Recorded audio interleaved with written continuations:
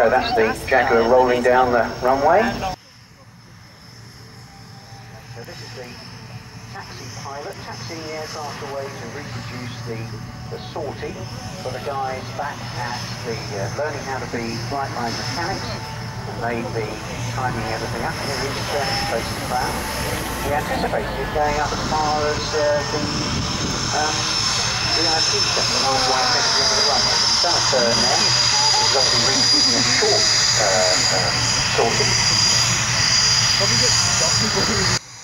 Rise to start up to becoming 2009 the Airship Master. 3 months later, chief of the air staff. Certainly like us, he's watching the Jaguar cruise away there.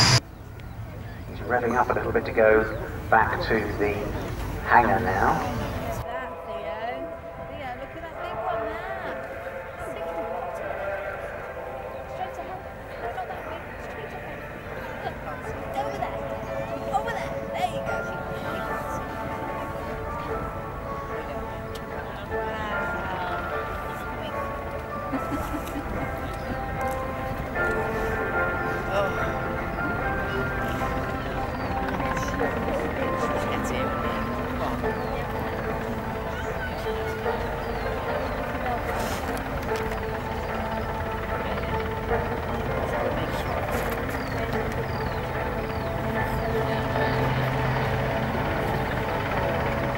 They're waiting for the red light to come on. The red light means stand by. And he's the man with the white smoke. You see they're all beginning to formate on him as they come down. The one who's all by himself is Sergeant Gary Nicholson. He's the flag jumper in his 3rd year with the team.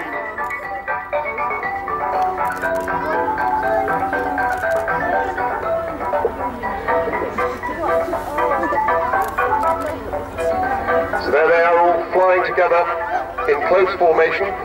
Their canopies are called the Fury Ram Air. 102 Naval Air Squadron at Yeovilton. Now there are 2 people on board there, pilot and an observer, which is what the rotor head that you've just described. The control inputs from the pilot go straight through to the blades, unlike the seating where it's an articulated rotor head. The semi-rigid rotor, basically there's no delay between the pilot input and the aircraft reacting. Yes, so that's probably a very good idea. For Black Cats, we were lucky to have that aeroplane this week. It was not thought to be available, but somebody put a little pressure on, so here we have the proper colour scheme.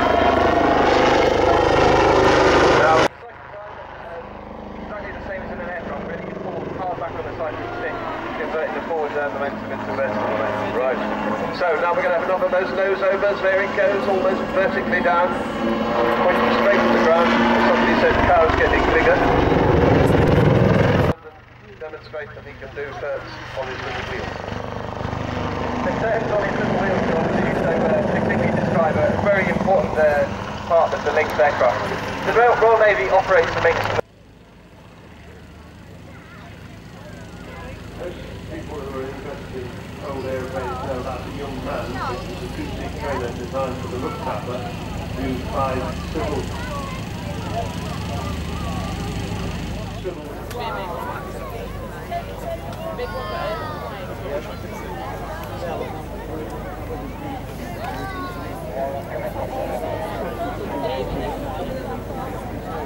So, here we are, the Battle of Britain Memorial Flight of the Royal Air, one of only 2 Lancasters left flying in the world, the other one's in Canada. And I'm going to let you enjoy the combined sound of the 4 Rolls-Royce Merlins and the 1 Rolls-Royce Griffon engine as they fly by in trail.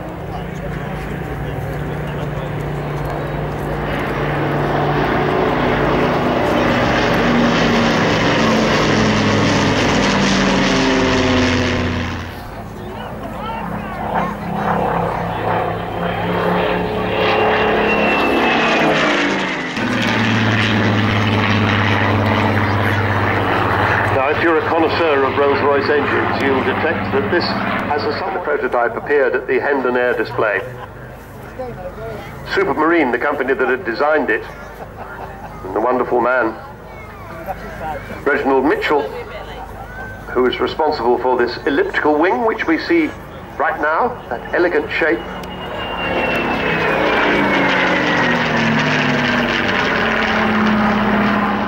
reconnaissance version, and as it pulls away, place is taken by the Lancaster.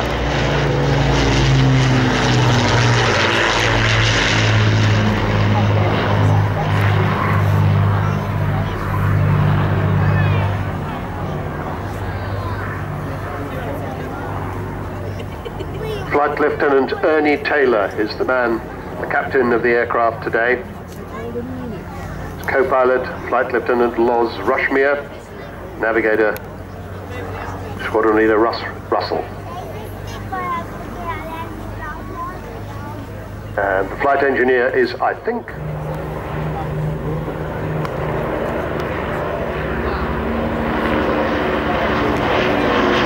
on doors open.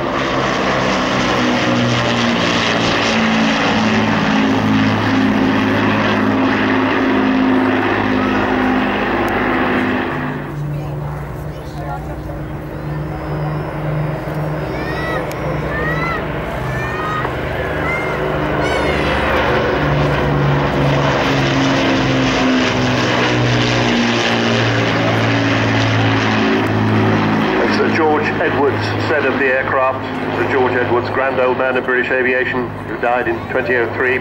This was an aircraft designed by engineers and built by craftsmen and women for heroes to fly. 7,000. This is the Agusta Westland 109BA, Belgian Army version of this aircraft from the 17th and 18th Squadron of the Air Component.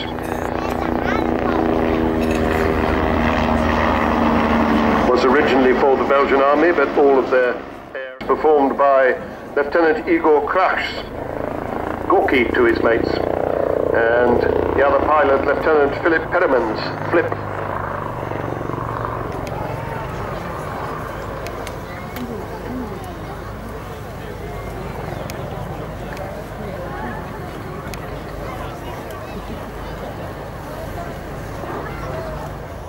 From the right.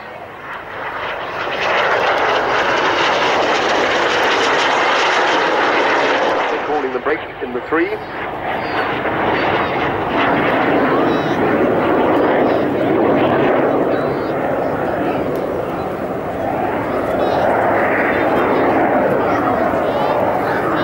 Dan Arlett rolling as he goes away to the right, and I think we're going to see,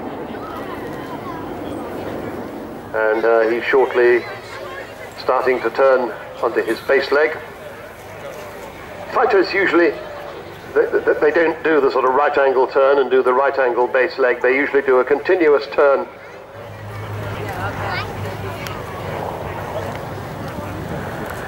So this was actually the first combat aircraft to exceed 300 miles an hour in level flight. At the start of the Battle of Britain in August 1940. Sorry about that.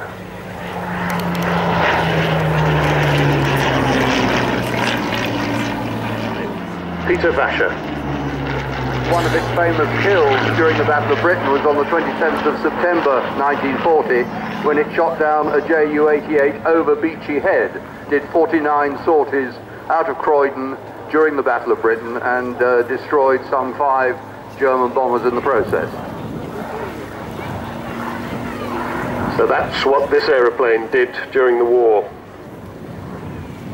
The only surviving Hurricane that actually flew and fought in the battle on 605 County of Warwick Squadron at Croydon, part of 11 Group.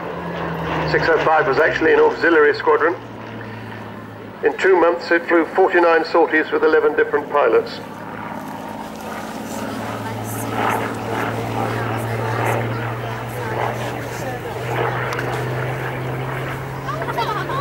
On the 22nd of October 1940, it was badly damaged in combat over Dungeness, and the pilot, Pilot Officer Ford, managed to get it back to Croydon, but it was damaged beyond repair on site and rebuilt at Austin Motors at Longbridge.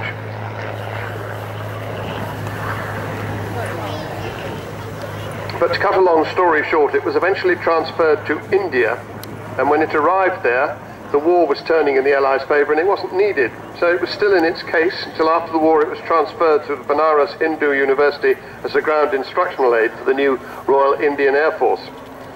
And in 1982, Peter Vasher, who's day job was restoring old Rolls Royces, found this aeroplane rotting outdoors in lots of different pieces, but recognisably a Hurricane.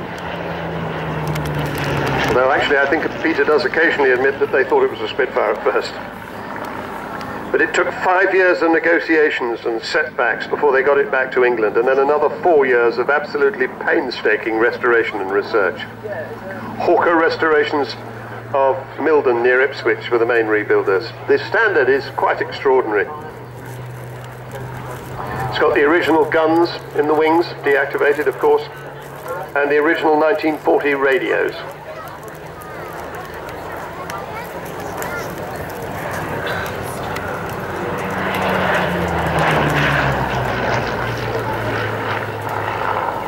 They actually had to take the radios out because they were so heavy they were giving it, moving its centre of gravity rather too far back. And the man lucky enough to fly this today, not many people are lucky enough to fly it, is Carl Schofield, who retired as a 747 captain and he started and then joined the fighter collection. He's now been flying for 50 years, has Carl. Display flying for 46 of them. Test piloting for the RAF on the F-35 at Patuxent River, Pax River in the States.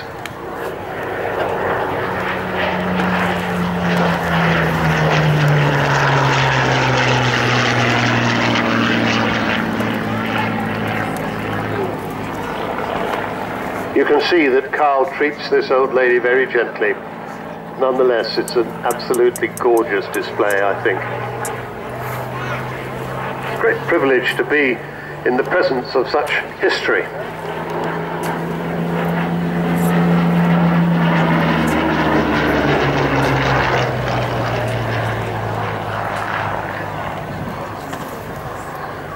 And that is an early Merlin engine, a Merlin 3. Very different to the sounds of the Spitfire that we were hearing earlier, for instance.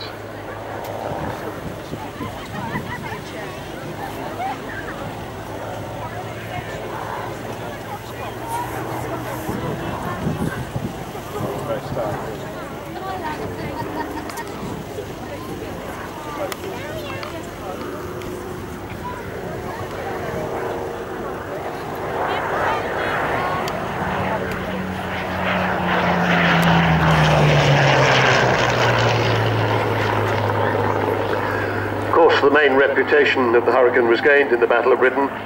Less performance than the Spitfire and less performance than its main fighter opponent, the Messerschmitt 109, but a great bomber destroyer, often leaving the dogfighting with the 109s to the faster and more agile Spitfire. But nonetheless, responsible for 3/5 of the German aircraft casualties during the battle. And the serendipity about the RAF's two great fighters during that battle was that they complemented each other perfectly. And that meant that although the Spitfires usually went for the fighters and the Hurricanes for the bombers, at any time either of them could do either. And that's how the Battle of Britain was won.